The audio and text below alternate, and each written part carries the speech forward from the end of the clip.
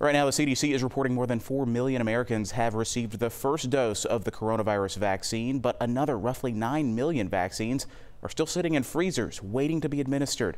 Georgia is one of the worst offenders. According to this vaccine tracking map from the CDC, Georgia has one of the lowest vaccination rates in the country right now in proportion to population.